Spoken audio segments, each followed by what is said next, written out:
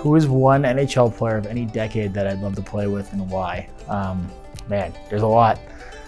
I'm not going to say Gretzky or Lemieux just because that's the easy one, but I think it'd be cool to play with my dad. I mean, he was playing from the 90s until like early 2000s, so I think it'd be pretty sweet to play with your old man.